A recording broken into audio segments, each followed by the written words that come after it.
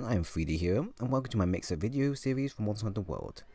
Today we'll be focusing on the new and cuddly dual blades called the Downy Crake Love, and covering the main stats of the weapon, how it feels and how it compares to other similar weapons, and then giving a mix set that work well for the weapon. Now I must apologise for not uploading mix sets for a while, as I have been really busy on my end, and I also wanted to expand my content into Destiny 2, which is a game I took a big break on because of, well, obvious reasons. Now I've had fun with both games, now I'll share both of them onto my channel for each week to keep the content fresh for you guys. Now let's stick with the main topic and look into the new dual blade stats. The dual blades are a rarity 7 weapon with an attack value of 252, which equals to 180 raw, which is around average for most dual blades. It has a large blue sharpness threshold that can reach white, but also means you don't have to worry about using handicraft, so more room for flexibility in terms of picking your own skills to further benefit it. Next, it has 0 affinity, 120 sleep, which is something we're going to talk about later, no dual slots, no extra defense boost, and 2 augmentation slots. Now, as you can see, this weapon plays just how you expect it, with its averagely low attack value, but quick, effective sleep build-up, which these dual blades succeed well in. Now there's a few pros as well as cons that I like to cover with this weapon. It has one of the few best stats compared to other sleeper based dual blades currently in game, with its attack value, sharpness and sleep stat beating out the Carnia 3 by a small threshold and the Tower of Dagger Thief by a very large percentage, as you can see. Although the other two weapons do have an extra AUG slot and 20% affinity, which can favour a user depending on what and how they're building their sets. Second of all, its sharpness and sleep build-up make the weapon much more flexible in terms of mix setting however you like, as like I previously mentioned, handicraft won't be needed unless you don't have a substitute for it, and it can be swapped out for something like a sharp jaw instead, which pairs well with the sleep element. The sleep element on the weapon is already good, being at 120, which for per hit equals 12, which honestly sounds bad, but it's actually great for dual blades and swords and shields that specialise as well in. Number 3, they're really cuddly to use, and yet odd to use against said monsters, as you can imagine it, you're slaying a fearsome beast with a set of weapons that look like they couldn't kill a fly, and yet, here we are. But this is Monster Hunter, so expect anything at this point. Now, the console weapon isn't a lot, but something I would like to see be added instead of what we got.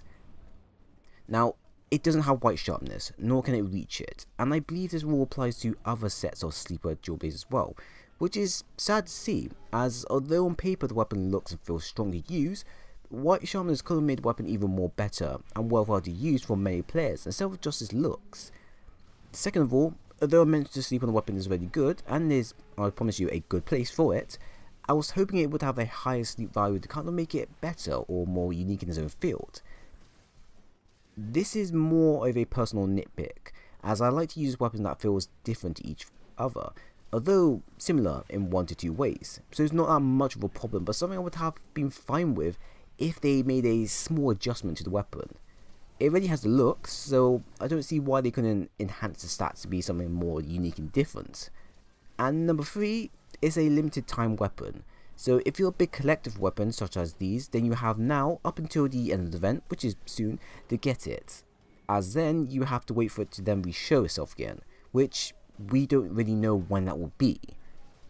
Now I must say that the weapon feels good to use against monsters that have low sleep resistance, as it would only take around 5 to 6 or so hits to put them to sleep, and then repeat when needed, which makes this great for sleep bombing strats. However, in group play it's 50-50 depending on whether communication is provided, as we all know using sleep based weapons in random groups don't go always as planned. Now the mix set. So I covered the pros and cons of the weapon and placed them into a set that will give you a better overall experience and feel for the weapons. Some of these you may not agree on, so like always you can change and adapt it to however you feel like it. So firstly, we have Critical Eye 7 for the 30% affinity boost, Critical Boost 3 to increase our critical chance along with our affinity, Weakness Exploit 3 for 50% extra affinity upon weak points, Attack Boost 4 for an increase in our damage value and also giving us a 5% affinity boost, Protective Polish 1 to allow us to retain our weapon's sharpness for a set duration, Item Prolonger 3 to help extend our sharp jaw skill, and Malform Runner 2 which halves the amount of stamina used. Overall, this will net you a total of 290 attack, which equals 207 raw, including a Power Charm and Talon included, 415 defense, including Armor Charm and Talon included, 85% affinity, which is pretty good, and a perfect setup for going ham against any monsters weak to the fluffy playstyle you have.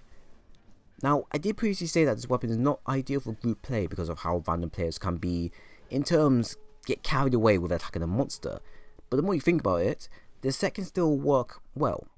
It's just that you're going to have to forget about trying to do a sleep bomb strat, which honestly you shouldn't really be doing unless you're in a communicated team, and just carry on hitting the monster, since it will still give your team ample time to get a few extra hits in before it snaps out of it and then carries on attacking you.